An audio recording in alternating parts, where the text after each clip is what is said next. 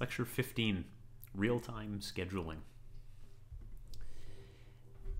Okay, so it's been a while since we introduced it, but we started very early on, like in the course introduction, talking about the idea of a real-time system, just as kind of like a brief introduction. And the thing that we said that differentiated a real-time system from a non-real-time system has to do with wall clock time, and effectively whether or not that matters. If wall clock time is important, then we are talking about a real-time system. And wall clock time being important implies the existence of deadlines. Deadlines, moreover, only mean something if there are consequences for missing those deadlines, right? If there's no consequences for missing a deadline, like what is its purpose, right? It kind of doesn't make sense. So yeah, we should expect actually that deadlines are an important part of understanding real-time scheduling. And I mean, real-time scheduling is to a certain extent just scheduling for real-time systems.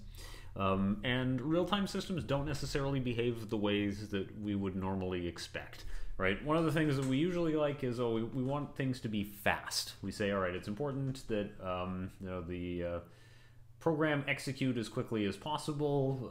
Maybe, right? For a real-time system, maybe fast isn't desirable. Maybe all we really care about is predictable. There's kind of nothing wrong with that, right? So predictable is an important aspect of many things in situations that you've encountered in real life, onboard computer system in your car, or on a plane if you fly in one. Like, all of those things have certain deadlines, and missing those deadlines has consequences. Okay, so I want to talk about terminology just for a minute. And we use the term task to refer to something that needs doing. When we talk about real-time systems, we talk about tasks, and all of those things are kind of proxy, if you will, for the fact that, like, what we're really talking about is, like, yes, the scheduler is operating on thread, but let's say that every task corresponds to a thread, so we have sort of a one-to-one relationship in this case, and we say, like, a task has a certain deadline. Okay, that's fine. That is to say, we are trying to accomplish whatever the objective is, and respond to this request before the time has expired, and it is associated with a thread. And so when I say the system schedules a task for completion, I want you to understand that to mean that it schedules the thread that is associated with that task. Whether or not every task has its own dedicated thread, you can create them and destroy them, and you can reallocate them and have thread pools and stuff like that. Those are beyond the scope of the course. Just imagine we have tasks, and they are associated in some way with a thread. And when I talk about scheduling the task, what I actually mean is we will schedule the thread that is associated with the task such that the task will complete. Okay, and there are some kinds of tasks: silicon, soft, sprouted, firm, extra firm. Okay, no, that's not quite correct. Those are types of tofu as opposed to types of task. No, but tasks do come in a few different varieties, and soft and firm are two of them, so we're getting there. And we'll actually dig into it just a little bit. So a hard real-time task is one in which there is a deadline, and the deadline must be met to prevent an error, prevent some damage to the system, or for the answer to make sense. And as you already heard me say, if we're attempting to calculate the position of an incoming missile, then a late answer is no good. If we are not solving the problem or fast enough, it's not good enough, right? A soft real-time task has less strict deadline, in the sense that the consequences are not as severe if we don't miss them. If we miss the deadline on a soft real-time task, it degrades the quality of the response, but it doesn't mean that it's useless. And that's okay, right? That if you're looking for, I don't know, like weather forecast or something, and your weather forecast data arrives late, like, yeah, it tells you it's going to rain soon, but yeah, it's already started raining. The answer isn't wrong, but it's not as useful as it could have been. So, yeah. And then there is a distinction in some of the literature between firm and hard real-time. And effectively, the distinction that we are talking about here is about the severity of consequences. A firm deadline is one in which the response is useless if it arrives a little bit too late, whereas a hard deadline is one in which the system itself fails if it doesn't meet the deadline. And if the Mars rover is the kind of system that we're talking about, if it misses a deadline and it drives off a cliff to its theatrical style doom, that's a truly hard deadline. If we are calculating the position of a satellite because we want to upload some data and the answer for the position of the satellite arrives too late, the location that we calculate isn't correct, and so we don't succeed in communicating with the satellite. But the answer is just useless, but nothing bad happens, right? We needed to transmit that data. We wanted to send it, and I presume we were sending it for a purpose, not just for fun, right? But nothing terrible happens, right? There's no crash. There's no unexpected anything in this result, like the as I say, the Mars rover driving itself off a cliff. That would be much worse. So yeah, that's the distinction between hard and firm real time. Right? We could just try again if we needed. Right? Why not? Okay, and a lot of what we talk about for desktop operating systems and that sort of thing is just not suitable for a real-time system. It is unfortunate, but also not surprising to some extent, because such an operating system provides few, if any, guarantees about service. If there are consequences for missing deadlines, then actually, yeah, the problem is bad if we don't make that deadline. But ultimately, Windows promises you nothing in this regard. And I mean, that's honest, right? Okay, it's almost honest, I should say. There's a Megadeth reference. Now, the Windows scheduler, and we can look at it in Task Manager if you want. You can see, and you can like poke around in there, and there's an option to like set the thing to real time. But that's not really a real time system. Right? It doesn't actually do what you think it does. We'll talk about how scheduling works in Windows later on, and then we will be able to evaluate what the actual meaning of such a thing is. Yeah, it is not really real time. So we would normally say that this sort of thing isn't suitable, right? Remember also something like Java, and we talked maybe earlier on about why this isn't necessarily a good idea for a real-time system. And part of the reasoning behind that is, well, it's got to stop the world garbage collector. So when the garbage collector wants to run, it can cease all program execution. And accordingly, it can like choose to run the garbage collector whenever it wants for as long as it wants.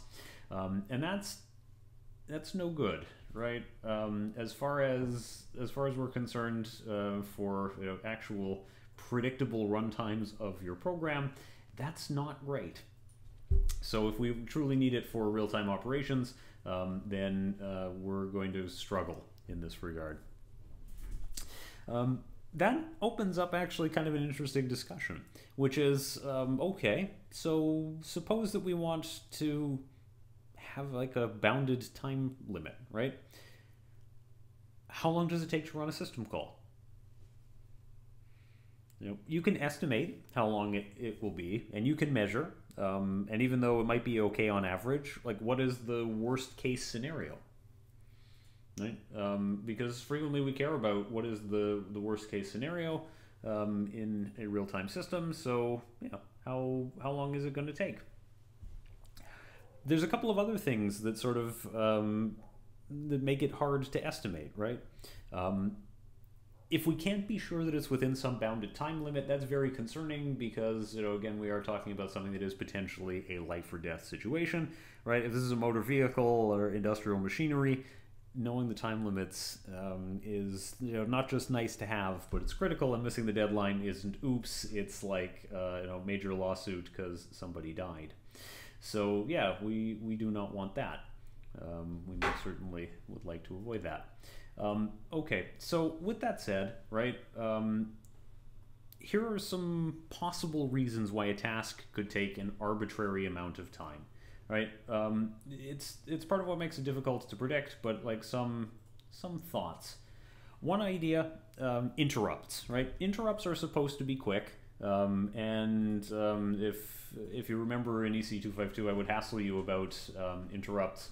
And I would say things like, well, you have to check to see if something is async signal safe. Otherwise, you shouldn't be using it in an interrupt handler, but also like interrupt handlers should be very quick, as much as they can be, to prevent things from going wrong. But here's the thing. There's no enforcement of the rule. The only thing that stops you from like using something that's not async signal safe in a signal handler is somebody told you don't do that, and you remembered not to do that, and you figured it was important to not do that, right? There's no enforcement mechanism. The compiler won't stop you. The operating system won't stop you. Like when you're executing the program, it's going to take as long as it takes, right? And maybe you don't care, but maybe you do. Okay. So, I mean, with that said, right, there are lots of other reasons why in a general purpose operating system it's fairly hard to predict how long something is going to take. Concurrency control mechanisms, great example, right? When a thread is blocked on a mutex, there could be arbitrarily many threads ahead of it in the queue. Even if you use a queuing system that didn't have any risk of starvation, the wait to enter the critical section could be arbitrarily long. Finite, but arbitrarily long. And that might not be acceptable because arbitrarily long might be too long for our liking. So, okay. It's fair to say, I think, based on this, that a real-time operating system is just different from a general purpose operating system. And our goals are different, the constraints are different, and our priorities are different. So a lot of the things that we've talked about thus far in terms of like scheduling algorithms are not really suitable for a real-time system. It's just not, right? And that's okay because, well, as the saying goes, we can do this, we have the technology. We have other forms of scheduling that will make it work. And a lot of the scenarios that we'll talk about, right, scheduling makes the difference as to whether or not we actually succeed in meeting all of the deadlines, and that's why we have to use an appropriate scheduling algorithm. Okay, so if a task is going to be scheduled as hard real time, there's two scenarios that we could think of immediately in which it might not complete before its deadline.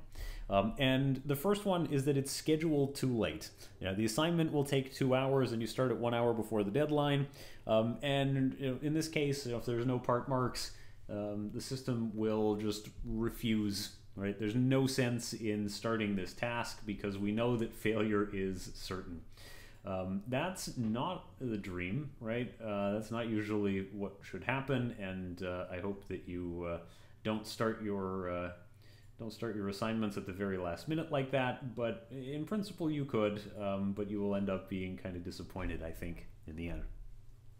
Right, but it's also possible to like realize that something is not possible because like the travel time to get there is too long, right? You want to go to this event. But by the time you get there, the event will be over. And in that case, there's no sense in scheduling this task because you're going to miss the deadline of being there. And I mean, that's not pleasant, but it is life.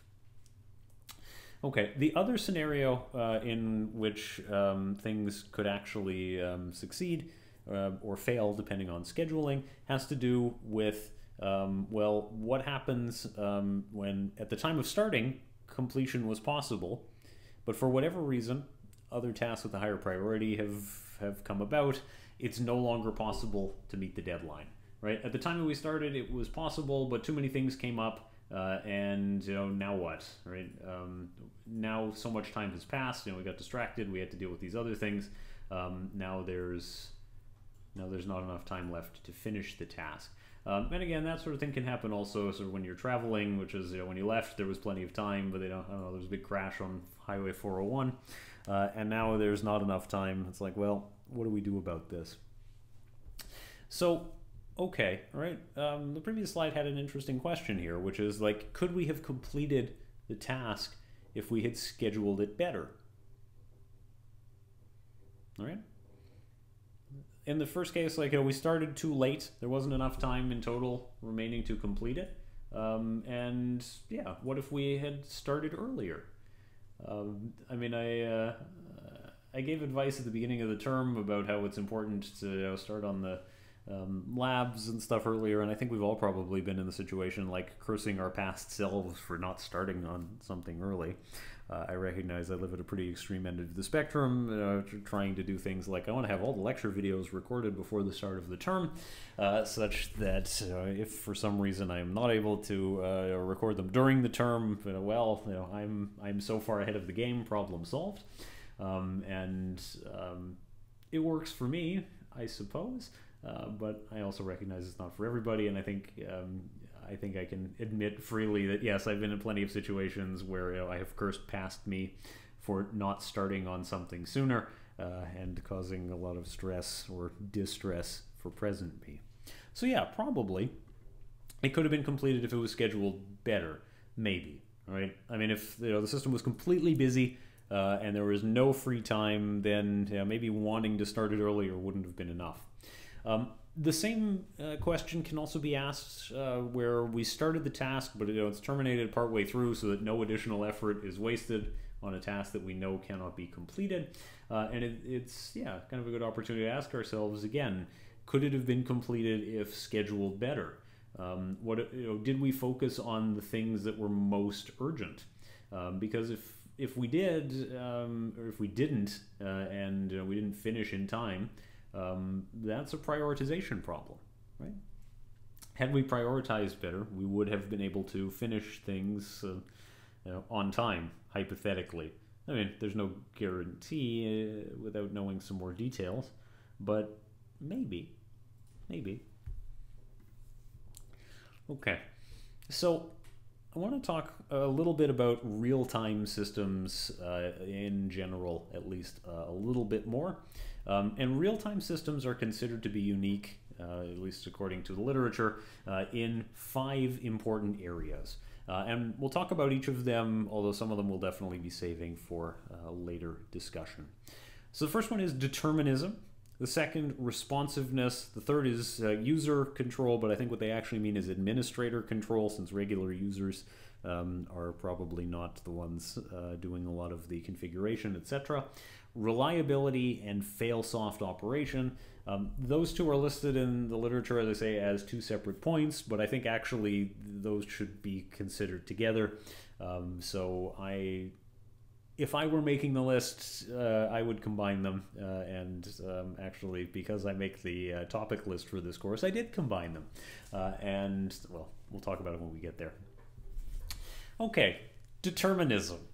So determinism is just based on the idea that operations are predictable. I spent some time already talking about the idea of why this is important and the relevance of having predictable operations so that we can actually identify how long it's going to take to do something. when there are multiple things happening concurrently, perfect determinism in a system is probably not going to happen. That's just the nature of randomness, and in a future course, if you're interested in it, you can talk about queuing theory, and you'll learn about arrivals and random processes and stuff like that. But for the most part, perfect determinism probably won't happen, but that's okay. We usually just need some guarantees. Guarantees that no matter how unlucky our timing is, we will start the task on time to successfully complete it. Right? Even for a system that only does one thing, if that thing is triggered by external factors, like when we detect this particular configuration, or when we identify this event has occurred, right? That's a little bit outside our control usually, because such events are not always going to happen at the most convenient time. The important thing is just being sure that whatever happens, we have the ability to guarantee that we can accomplish all of our tasks on time. Non-determinism, though, isn't necessarily bad. And non-determinism exists in something like caching. And I recently listened to a talk by one of our colleagues in the ECE department, and he was talking about embedded systems, and they considered having some systems that don't have caches, because it means that every operation takes a predictable amount of time. And the performance of such systems is bad, and of course nobody likes that. But non-determinism is not necessarily a problem, because the presence of caching, if used correctly, it makes the worst case scenario no worse, and makes the best case scenario much better. And that sounds like free performance to me, right? Caching does mean that some requests take less time to service because, well, the data happens by chance to be in the cache of the CPU doing the work, and you could disable CPU caches or use a CPU that doesn't have one if you really want, and it would ensure that all requests take the same amount of time. It's very fair, but I wouldn't call it ideal. So I think this sounds like free performance to me, and I can't think easily of a reason why you would want to disable caches, as long as you understood sort of what is the worst case scenario and you planned accordingly. That seems okay to me, but once again, I don't know. Maybe you can think of something else. Maybe there is a system that I have not thought of, and that system would somehow actually prefer sort of non-determinism to be replaced with a system that's perfectly predictable. But I don't know. Next item in the list is responsiveness. Okay, so responsiveness sounds like it might be the same thing as determinism, but it's not. And there is an important distinction to be made there. Responsiveness is, well, not just the time it takes to respond, because determinism is how long it takes before the operating system acknowledges a request or the interrupt. Responsiveness is how long after acknowledgement it takes for the operating system to handle the event. So acknowledging the request is one part of it, and that falls under the determinism. But then responsiveness is once the system has become aware of it and has acknowledged, yes, I have this request, then the question is, how long does it take before that request starts getting serviced? And that determines responsiveness. So it includes not only the time that it takes to run the interrupt handler, but also the time it takes to start the interrupt handler, and has to consider also what is the possibility that the interrupt handler itself is interrupted by a different higher priority interrupt. And I mean, that can happen. We talked about the idea of interrupts and priorities amongst them when we introduced the concept of interrupts. It is concerning if it happens too much. And we have to have some amount of guarantee that for a system to be appropriately responsive, that it is there's not going to be too many higher priority interrupts that get in the way of the ones that we already have. And then there is administrator control. And administrator control, as I say, is very different in a real-time system because it could fall into one of two categories. It could either be like much less or much more. Your typical desktop operating system, non-real-time system, lands somewhere in the middle, in which administrators have some amount of control, but not a huge amount, and it's sensible defaults kind of thinking that the operating system designers presume that they know best what is supposed to happen, and that's what they want to happen, and that's not really changeable by the system administrators. Now, in a real-time system, you can go in one of two directions. In the no control system, the system takes no instructions from system administrators, and it's run as it has been programmed and configured without any human control, right? Users have no way to start new processes or tell the system to change priorities or anything like that. And that's pretty reasonable, I would say, in certain contexts, right? You should not be able to play solitaire on the fire suppression system. Like, that's not what it's for. And tempting as it can be to play Tetris on some Raspberry Pi or something. Again, if the Raspberry Pi is like focusing on some life or safety critical system, it would not be okay for everybody to be telling it what to do, right? Using it to run general purpose stuff. Users don't really get that sort of say in it. On the other hand, in the more control scenario, system administrators get a huge amount of say over what is supposed to happen, right?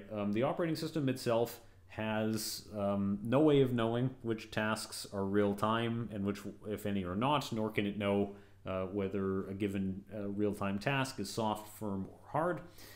Accordingly, administrators have to specify what it is, and they might even be able to make other choices, like saying, okay, what is the scheduling algorithm? Right, that's not something you could normally choose in your typical Windows type system, because I mean it's not up to you, and why would it be? But in a real-time system, you might actually get a say in it. You might be able to say, yes, this is what is most important. So why not? This is what I mean, right? About either getting no control or a lot of control, because ultimately a lot of system design comes down to how much do we trust the system administrator, and for some systems the correct answer is not at all. But for real-time operating system, you get your choice. Okay, and then we have reliability and fail soft. Sometimes you get the silver medal. Sorry about that. And these topics aren't actually relevant for scheduling at the moment, so I'm actually going to say we should defer this discussion until we get a little bit further down in the course. I say this because, yes, there are actually some topics very specifically about this in which we are going to discuss the idea of reliability and fail-soft operation. For now, just take it as we do our best, even if it's not possible to succeed at all tasks, right? The system tries its best to complete as many tasks as it can, trying to give priority to the hard real-time tasks. Okay, so scheduling, as you may imagine, is central to a real-time system, and take the big chair, because scheduling determines whether we're going to succeed or fail. All right, we got a little introduction as to why real-time systems are different, and choosing a bad scheduling routine where important things are ignored guarantees failure. Right? There's absolutely no way to succeed if we always choose the least important tasks. And you can experience that sort of thing in other contexts as well. If you just sort of ignore, the studying for the hardest course in a term, you might feel good because you might say, well, I'm making progress on all these other courses, and that's important, and I'm happy with that. But in the end, the outcome isn't what you want, is it? Most likely it's not anyway.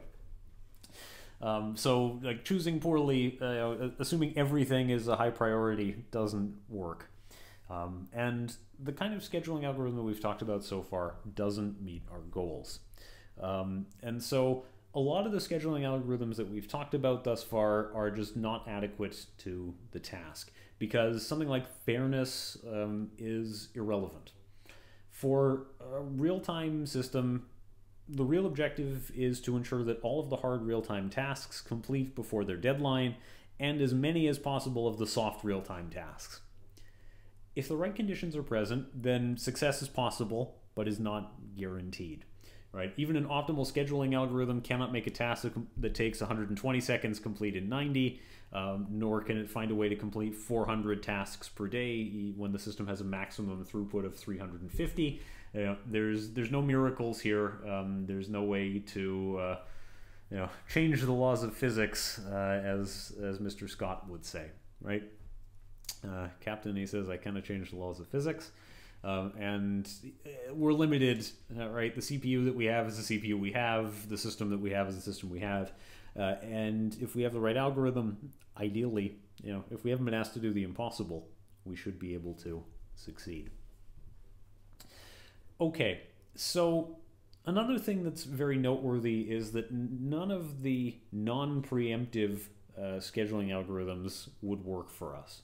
Right? The whole idea is based around prioritization of hard real-time tasks. And if one such task arrives while an unimportant task is in progress, it's not sensible for the high priority task to wait until the currently executing one gets blocked, voluntarily yields the CPU, or otherwise exits. Similarly, some routine that's based solely around time slices doesn't work. Since it's not optimal to force the higher priority task to wait for up to one full time slice before it gets a turn. So the much more sensible approach is immediate preemption. When something comes in, we might drop what we're doing and deal with it if it is a higher priority than what we've been working on so far. Okay, here's a thought. Why should we do that when we could just make time slices super, super small, right? You can make time slices effectively arbitrarily small. Why not?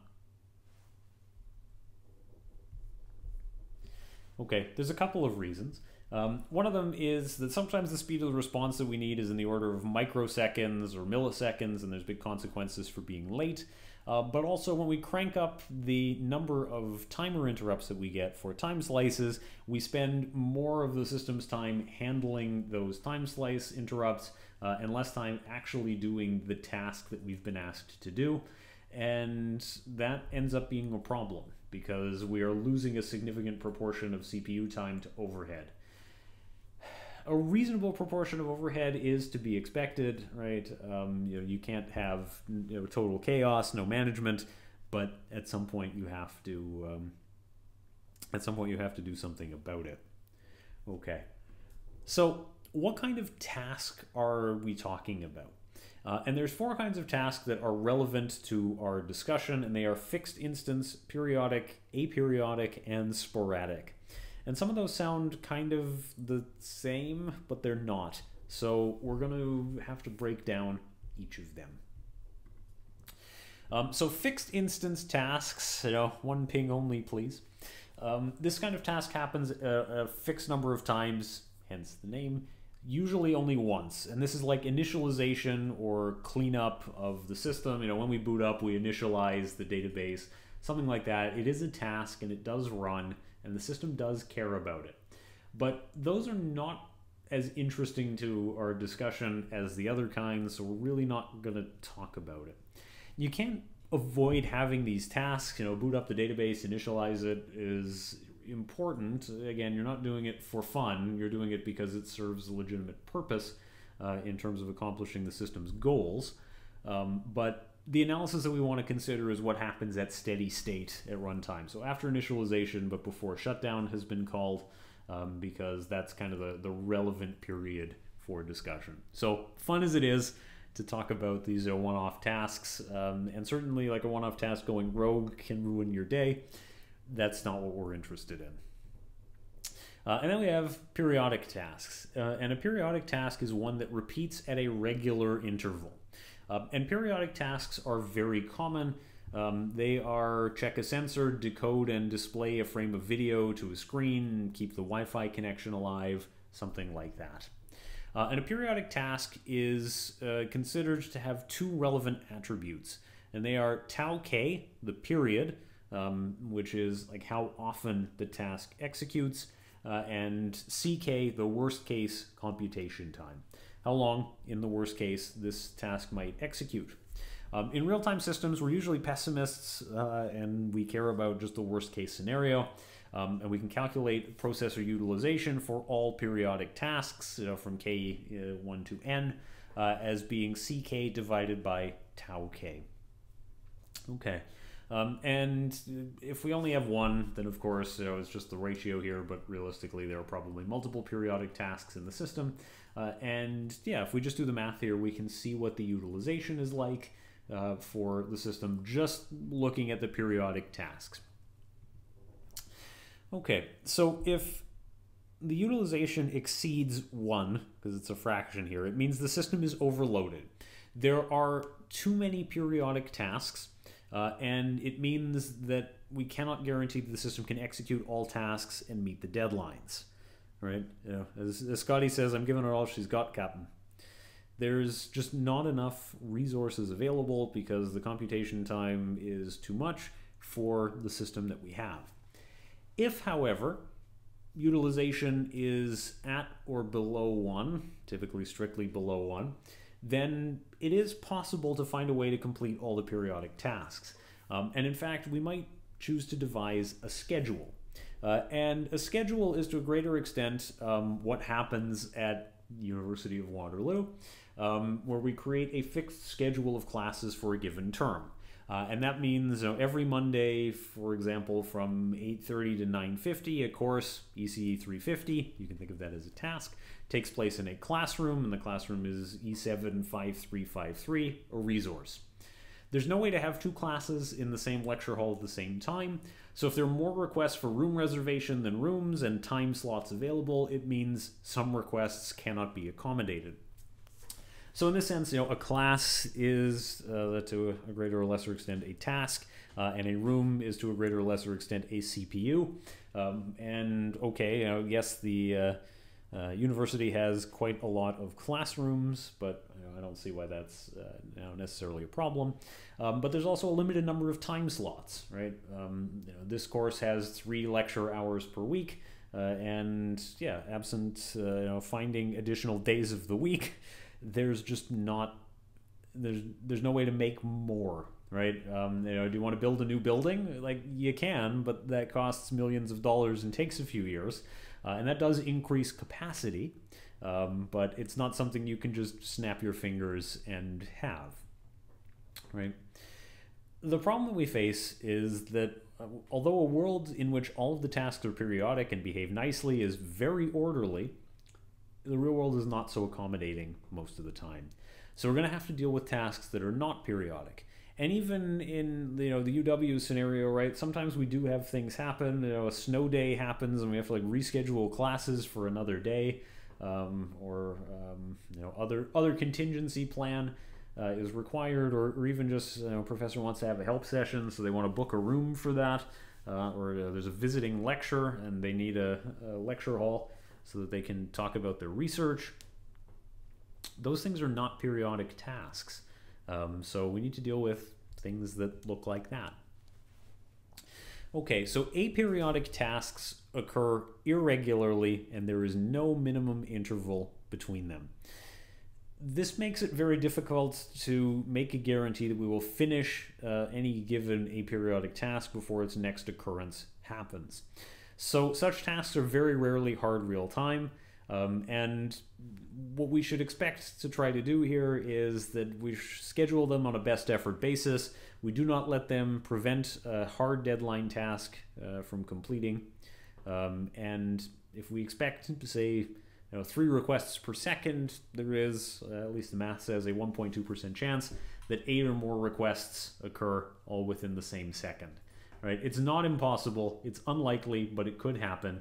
and we have to acknowledge the fact that it is possible that we just get too many requests in too short a period of time. Sporadic tasks are aperiodic, but they do require meeting their deadlines, and we need a guarantee for that to be the case, such that there is a minimum time tau k between occurrences of the event. With that said, such sporadic tasks can still overload the system, right? If there's too many of them, we have to make decisions about what we're going to schedule and what's going to miss its deadline.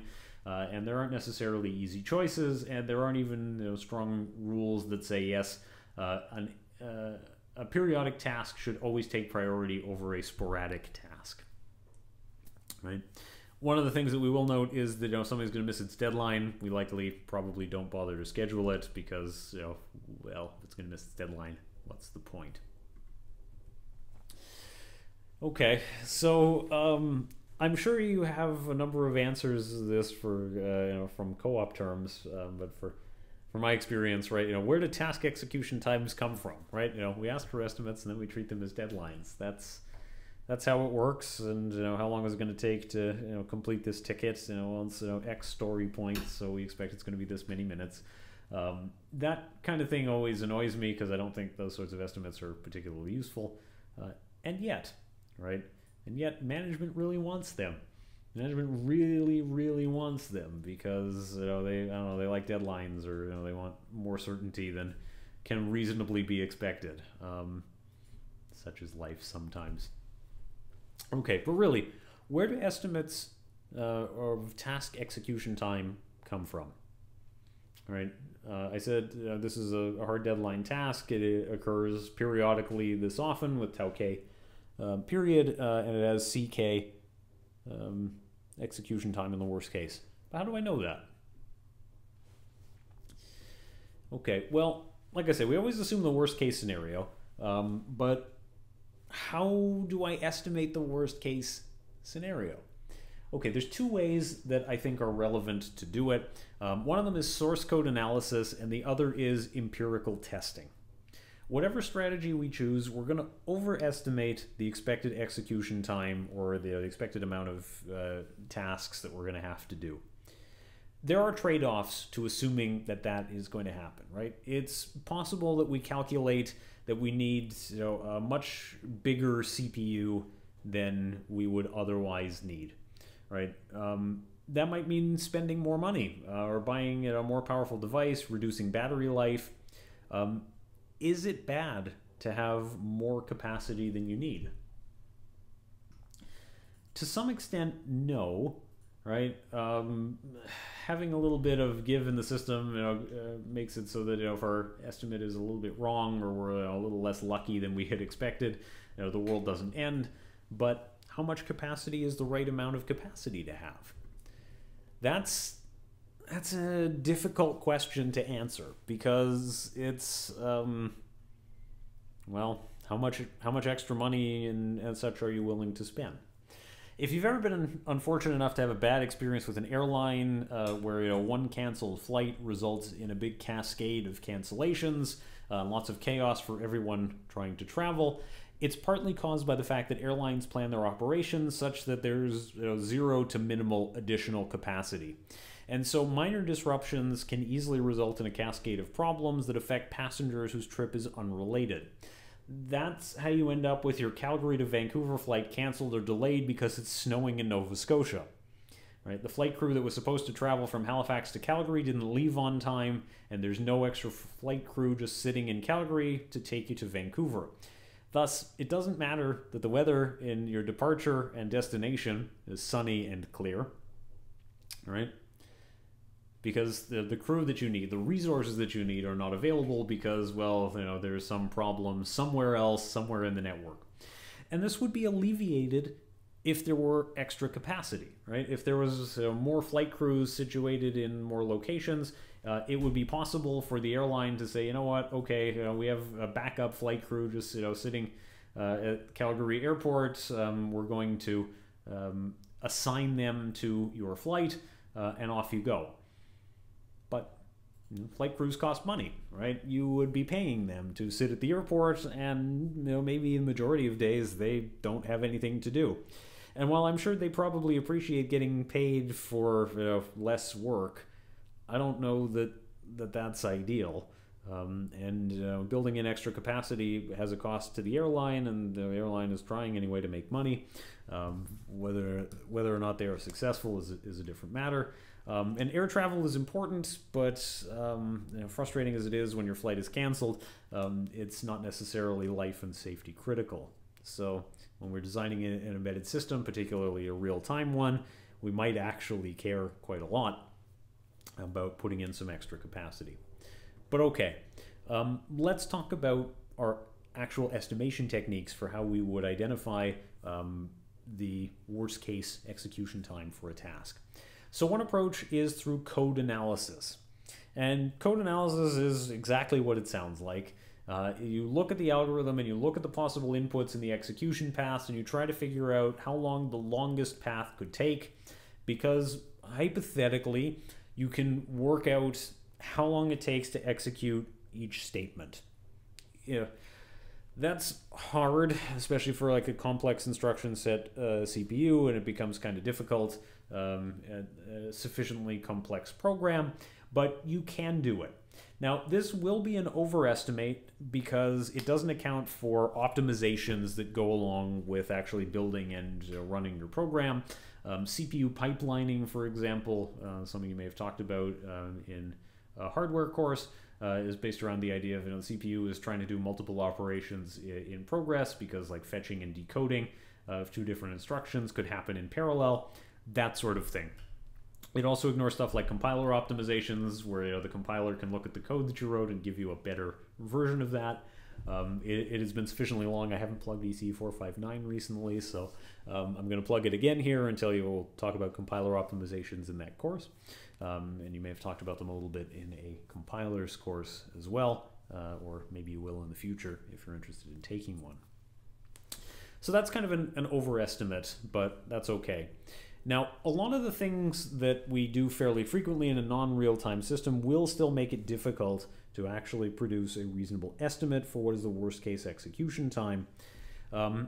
If we follow like the NASA JPL guidelines for C coding, we'll notice that they have some important rules, no recursion and no goto.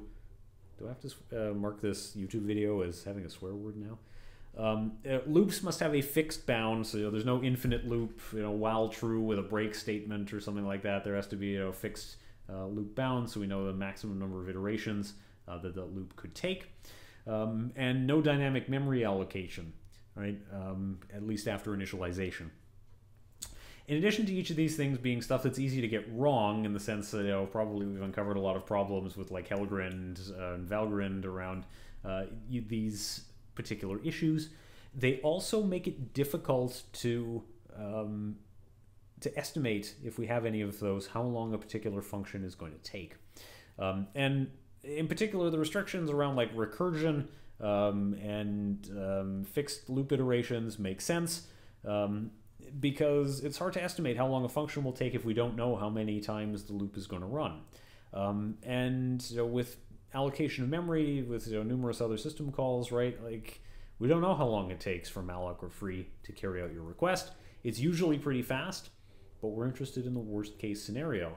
And the worst case scenario, maybe actually pretty dynamically bad, right? Because malloc may have to scour all of memory to find you a free block in the size that you want. And then that could take an arbitrary amount of time depending on the size of memory you have. Remember how we talked about the binary buddy routine? That's a thought. And then there is empirical observation as another approach for how you could estimate the runtime. And this one, I think, is a little bit easier to convince you that this would actually work, right? For a simple program, you might be able to do a detailed enough analysis of the code, and you might be able to say, okay, I think this is how long it's going to take. For a complex program, I mean, you can get there, right? You know, how do you how do you walk, from Toronto to Montreal, one step at a time? You can have an estimate for each function, and you can map out which functions call which other functions, and you can build it up, but that's hard. Empirical observation sounds kind of plausible. And so if you already have version n of the system and you want to build version n+1, it might be easy to look at existing data and extrapolate. So you say, all right, well, this new system, it has a CPU that's X% more powerful, so we expect that it should reduce the execution time of tasks by some fraction of X. And that's probably a reasonable way of estimating. It gets you a ballpark figure. And is it perfect? No, but it's a start. Otherwise, you have to, simulate.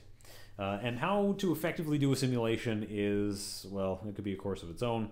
But suffice it to say, if your simulation makes incorrect assumptions or is otherwise constructed poorly, the data will be useless or misleading. And simulation will be one of those two things. Either it will be representative of the system or it will be misleading. Now, suppose that you actually prepare a simulation and you run it. Let's imagine it is good enough for our purposes. You presumably get some distribution of run times. I really don't want to get too far into the statistical math of it, but it is possible to estimate using known mathematical techniques the worst case runtime with a confidence interval. And when we talk about confidence interval, we might say the maximum time is t with 99% confidence based on the standard deviation. You might want to push it to 99.99% confidence if that would be appropriate for your system. It does give you a worst case estimate that you are willing to use. And you can take this to sort of an arbitrary degree, right? Because at the end of the day, you can say the task will take infinite time, and then you'll be correct. Even if it does actually take infinite time, you will be correct that the task completed in less than infinite time. The problem is that a task that takes infinite time can never be scheduled, because what's the point? We'll never finish. So you have to decide, and to a greater extent, use engineering judgment, how much confidence you need. What is the maximum upper bound? How much extra padding do you want to put on it? How much extra capacity are you going to build into your system to accommodate worst case scenarios, right? How bad is the worst case scenario that you need to handle? Okay, so now that we have some understanding of real-time systems, like how to classify tasks in them, and even some idea about how to estimate how long a task will take in the worst case scenario, we're ready to go on to the idea of actually scheduling them. So in the next topic, we're going to talk about some real-time scheduling algorithms.